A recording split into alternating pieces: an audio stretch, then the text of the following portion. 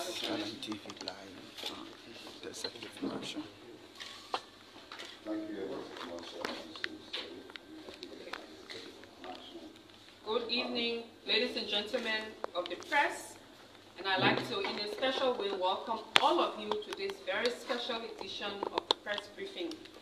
And today we will be addressing a singular subject that has to do with Greene Cape Mount County and the emerging situation. But before I go into detail, I'd like to introduce to you our team. You see here is a joint effort between the Executive Mansion, the Liberian National Police, and the Ministry of Information. On my far left is the representative, particularly the IG, Inspector General Gregory Coleman of the Liberian National Police. On my immediate left is the Minister of Information, Minister Jeremy Kia. And on my immediate right, you have the Deputy Minister of Public Affairs for the Ministry of State for Presidential Affairs, Deputy Minister Anthony Kessley, and our own brother Daniel Sano of the Ministry. I missed the names and all of that. But this press briefing, as I said, is on a singular subject of the situation happening in Kinjor. The Executive Mansion is concerned about the current violent situation taking place at the Beer Mountain Mining Company and the citizens of that part of the country. Cabinet meeting held with cabinet members and His Excellency President Joseph Imam Boakai. At the conclusion of that meeting, and due to the emerging information that His Excellency received, the Excellency set up a committee of sector ministers to immediately, along with the Liberian National Police, to follow up on the current situation as it emerged.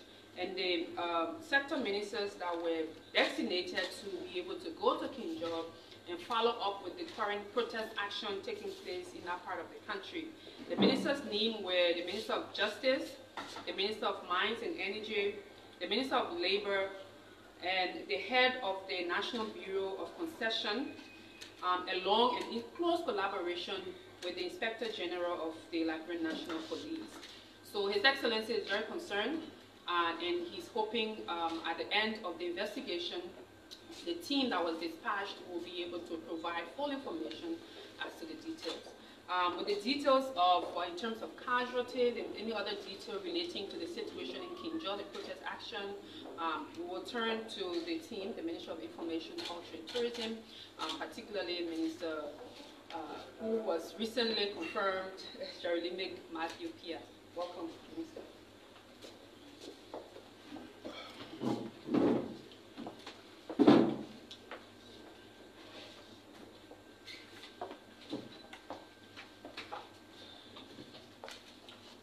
Good evening.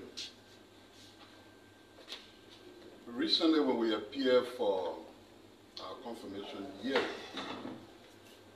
we assured the Liberian Senate that one of the things we will do is to give information to the public in a timely manner. We also promised that we will be very truthful in our interaction with the public, so as to have the kind of integrity we should have as a government. If you have a government that is not trusted by the people, you have a problem. So it is our job to ensure that the people trust their government, and the way to do that is to be very honest and transparent in all that we do. All of you have been following the situation unfolding in Kinjor, Greene Cape Mount County. And let me start by saying the situation there did not start with the current administration. There has been issues in Kinjor. But of recent, issues escalated. And as you may have been following on social media, there's been problem. Everyone got their own interpretation, but we chose to now give you the government side of the story. There's been protests in Kinjor. Of course, the government has security forces deployed there. The individuals who were protesting were also armed. As a result of that, whatever was happening there escalated beyond control. In the event, one citizen was killed. The exact situation concerning how that citizen got killed is still being investigated. Also, 9 officers of the Liberian National Police were injured. One of the officers, who was an ERU personnel, was injured in the head. Another officer received his injury on the leg. About 18 persons or protesters, if you may, were arrested. It will interest you to also know that the police station, the police barrack, and the gym that is attached to the facility were all destroyed by the protesters. The technical and vocational school in the area was also completely vandalized by the protesters. As we speak currently, the situation is somehow calm, but very fluid. The Inspector General of Police is here. He could add other information he has, but we want to assure you that the government is fully involved with what is taking place there. As the press secretary said, the president dispatched a team. You'll be wondering why those individuals, the Labor Ministry is associated with Workforce. The Bureau of Concession, that's a concession area. So all the individuals that were named the Minister of Lands and Mines, they are people whose job, is exactly associated with what is taking place there. Our country is evolving. People complain that there's no job. I said at the confirmation hearing, when we were talking all the big talks about tourism, I did say that tourists will not come here when they think they hear all bad news. When concession areas are being attacked.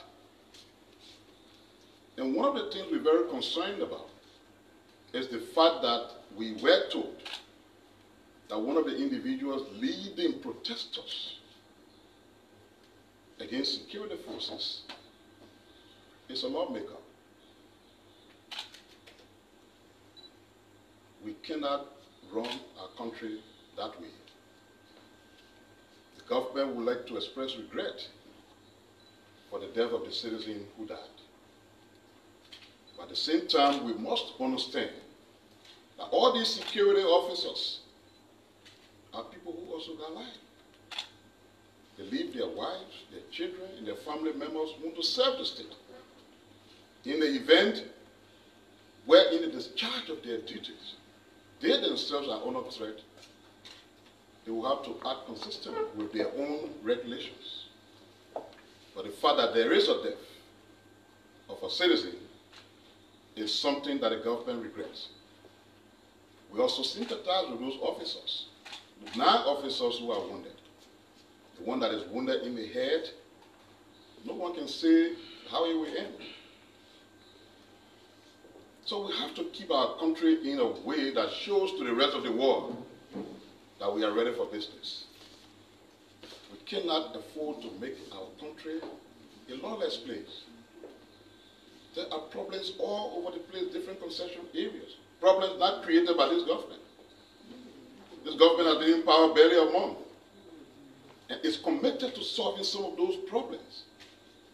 But should we use violence as a means of solving problems that we have? We don't think so. So we wanted to make sure that away from all the different speculations on social media, we wanted you to have formal information from the government, and that's what we've done. We'd like to pause here so that you can ask questions once you have, and find the Inspector General of Police, who are we allowed to say something if he has, before we take your question, we assist in answering those questions, especially those that may be security related. Konokomo.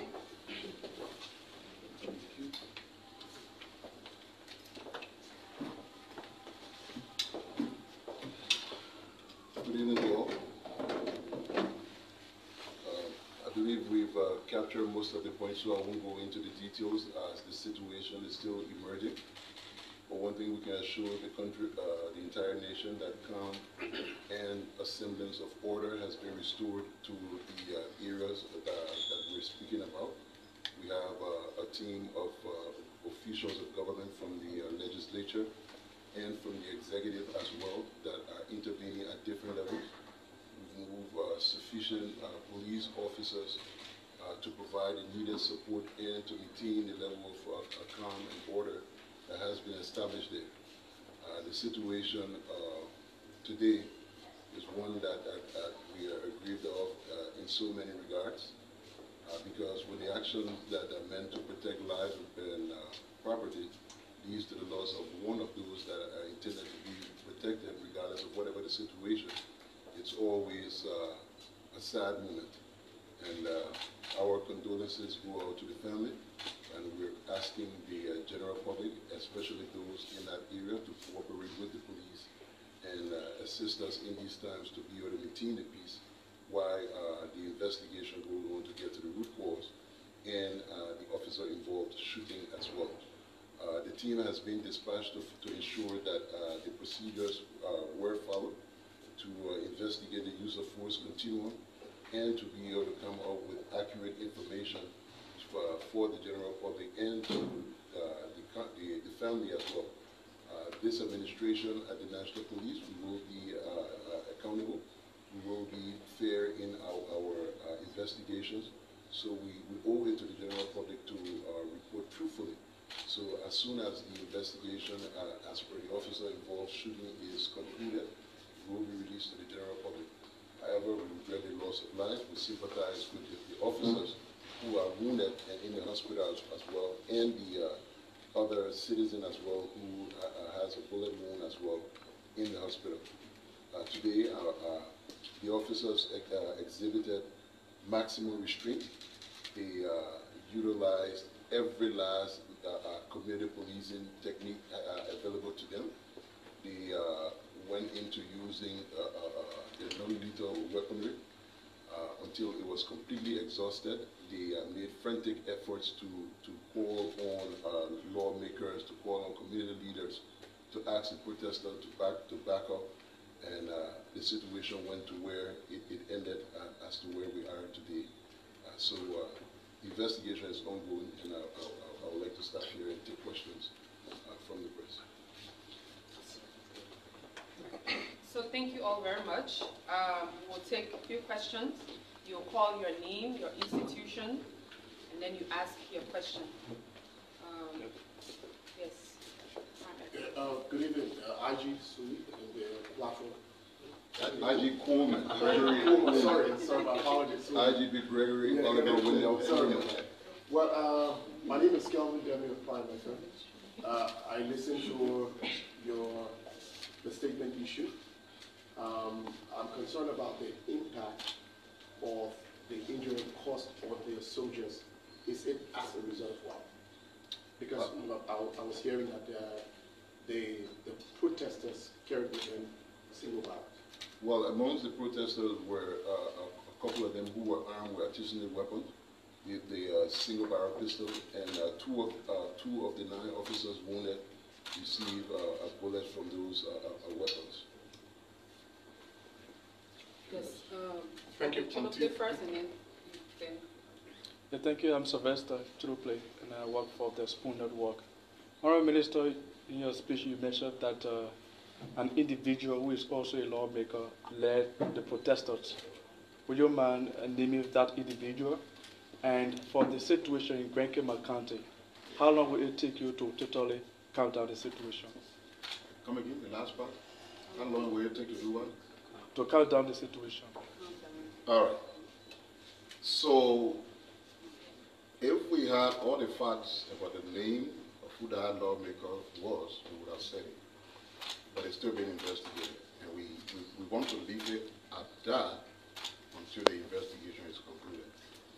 The IG did say that some level of calm has been restored to the area. But I said the place is still fluid and tense. And as long as the situation remains that way, the security forces will remain engaged. But from time to time, we endeavor to update you until total calm is restored and we are convinced that the situation there has been resolved. Okay, Minister Pierre, my name is Theo Williams and I report for Focus on Liberia Online Television. You indicated that some of the protesters were in arms. I'd like to know, how did they get the arms? How would I know? What I would say to you is that, and which was confirmed by the IG, is that they were armed. How they got it? All of that is being investigated. There is an ongoing, very active ongoing investigation. Okay. And a lot that are not known now will be subsequently known. Julius? So I have three concerns. One, our reporter in the county told us that a hospital that confirmed 3 persons dead. So as at what time are you reporting on 1 person being dead? That's one. Two, you mentioned about the issues being a spillover from previous administration. One could also say lots of these concessions were brought in when your party was in power for your first 2 terms, and these issues were always existing. Are you trying to find excuses or what? No, we're not finding excuses. The point we're making is that this government has been in power for 1 month. And by the way, the period you referenced in, that the concessionaires were brought during that time, did you see what's going on now, going on there? Did you? Some happened in Nimba County. I'm one of the media people who covered when there were protests in Nimba County on Oyoba. So, Violence. yes, listen to me. We're currently talking about what is happening in Kinjal. And that's the point I made. If we came to discuss problems all over the country, that's a different thing. Probably I will invite you to the Ministry of Information on Monday when I have my very first press conference. But for now, discussing Kinjal, and my point is the issues for which the agitations are taking place were met on board. Government is continuity. That's why we're taking responsibility. And all I'm saying to you is that the government is committed to resolving those problems. And we think ourselves, Julius, when they have this issue, because it doesn't help you, it doesn't help me, when all the people here out there, it's about violence. Who brings money here to do business here? What kind of investor will want to come in a country where people just wake up and agitate for everything, including violence that will wound police officers? By the way, I didn't say this. 2 private citizens also had their homes burned down to ashes. Should we live like that? They are ordinary people like you, civilians. Why burn their homes? Why burn your own vocational, level oil and loot your own vocational institute meant to train people? You need police and security forces there. Why destroy your police body? The country is wanting in everything. And for every time we have issue, if we should carry on those levels of destruction, that's not something any of us should have sympathy for. So let's leave the quality of who brought concession, who didn't bring concession. We can talk about that on Monday. That's something we'll always be ready for. But we just thought to give you an update. You know, I know your reporter briefed you. Spoon may have their reporter who briefed them. But an official account from the government is important. With regards to the other question as of when the 1 person being there was reported, I give that to the IG.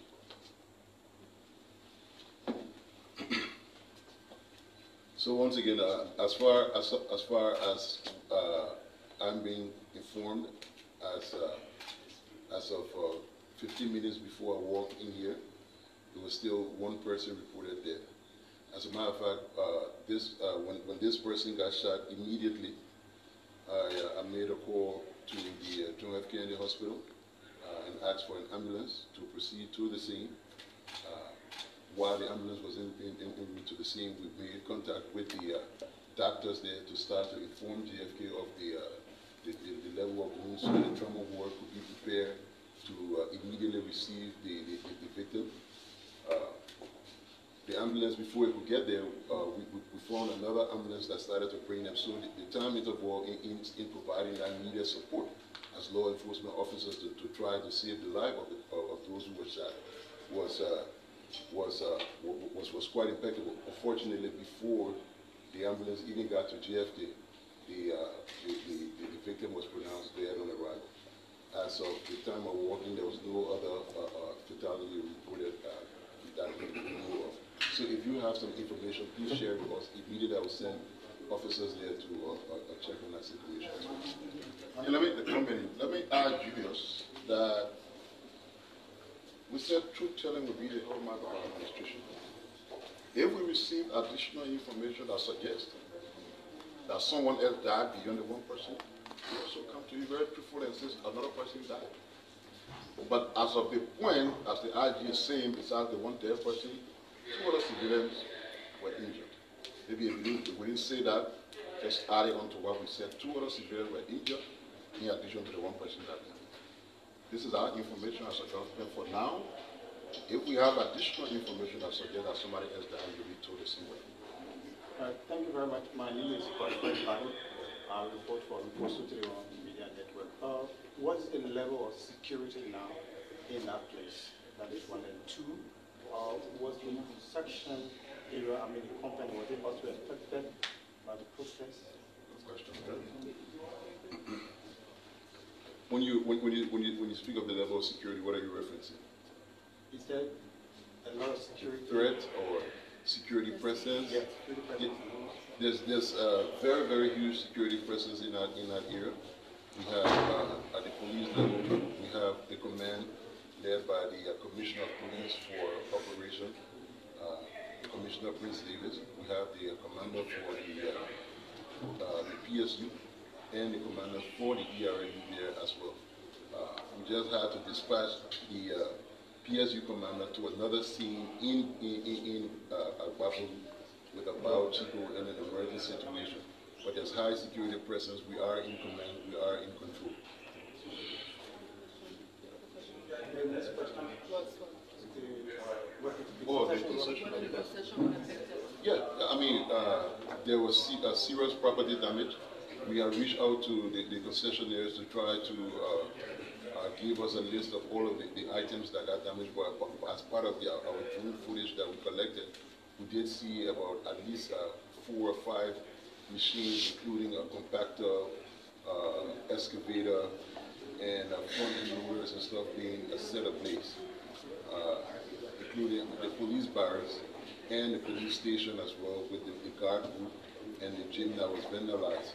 There was also, at some point in time, engagement in one of the facilities where there was some serious looting going on. I asked the police to back up because the only thing that was left at the time was live round. So since we're under lethal weaponry, we asked the police to back up so as to not engage them any further. Okay, thank you. My name is Joseph Daniels, and I'm OKFI.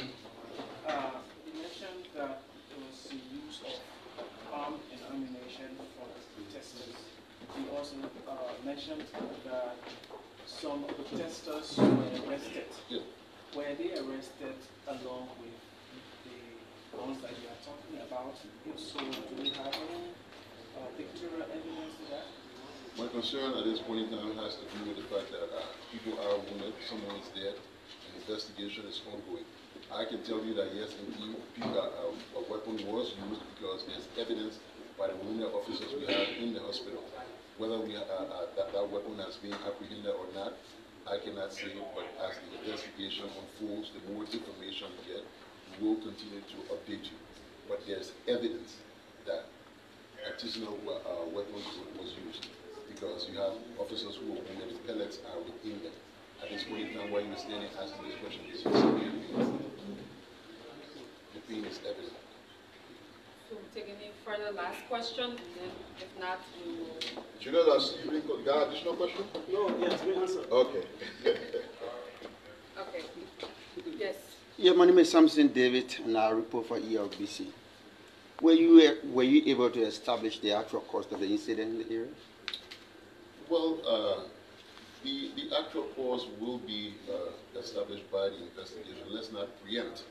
I mean, we could assert to a lot of things right now. They have a petition that has been presented. They have multiple layers that they engage in. So when we get the total information, at least that will be released to you. Because if we start giving bits and pieces now, we might lead you in the wrong way and even miss the investigation as well. So let me just say this before. Thank you, Honorable. Thank you. So this process will be ongoing. Tomorrow, the press secretary will have a normal, regular briefing. If she got some information to give to you, she will. Like I said, on Monday, there will be a major press conference at the Ministry of Information beyond the situation in King George. Notwithstanding, if there are additional updates from King George, we'll also provide those updates to the press. So, like he said, the investigation is ongoing. More facts will come out. We'll continue to update you. But we thought as a government it was important to say something to our people about what has happened. So we want to thank you for coming. Could I will close a press conference and but we'll have more and more and more engagement with the media under this administration. We're not going to shy away from you. We always come to you, and like I said, we'll be truthful. You know, things happen, and if we are interested in having the confidence of the people, then we ought to be truthful all of the time. And we'll do just that. Let me thank Kula. In my absence, who come here and be conferring. Kula has been doing a wonderful job. Thank you, comrade. So let me say a very big thank you to all of you as you all know, this was a special press briefing. And since we started with a very open process, meaning that this government will remain open. This is the commitment of the president. And this is why, as you have seen over the past weeks, we have consistently held our weekly press briefing. We do intend to continue to update you, especially on issues and information about the presidency, about the office of His Excellency President Joseph Numa Boakai. And the reason why from time to time you will see individuals, members of the cabinet, different ministers, different heads of public corporation, because one of the other issues that we have seen, learning from the past, but this government will be coordinated government. We will coordinate our communications arm. We will ensure that anything relating to the presidency comes from the executive mansion. Issues relating to the general overview of the government or general issues relating to the government, you will see the Ministry of Information. Any issues specifically relating to a specific sector within our governance structure, you will see those specific individuals and specific authorities in charge of those information. That is why this evening you saw a collaborative effort between the Office of the President, His Excellency Joseph Numa Boakai, the Minister of Information, because it has to do with the entire country, and you saw specifically because it has to do with law and order and the issue of casualties and all these other issues. That's why you see the Inspector General of Police. As time goes on, you will see the continuation of this level of coordination between all arms of government as we all work together to inform the public, to keep the public informed on issues relating to this government. So thank you again.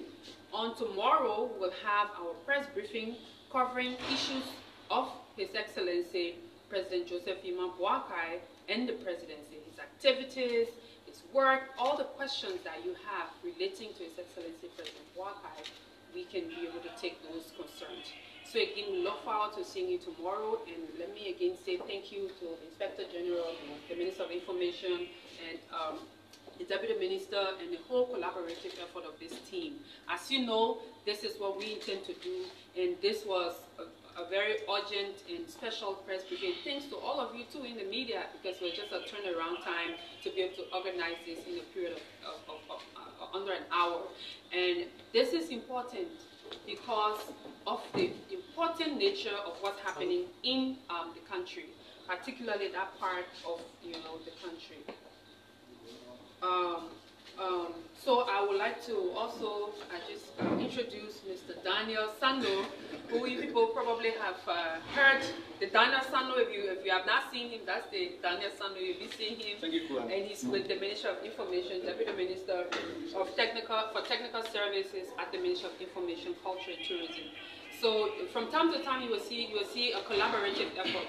So we will keep following this development, as the President is very concerned about what's happening. And again, we sincerely share sympathy with the family of the one casualty that we've seen a fatality, and are consistently following the situation happening at the different health centers across the country. So again, thank you so much. Hopefully I see you all tomorrow. Thank you. Have a good evening.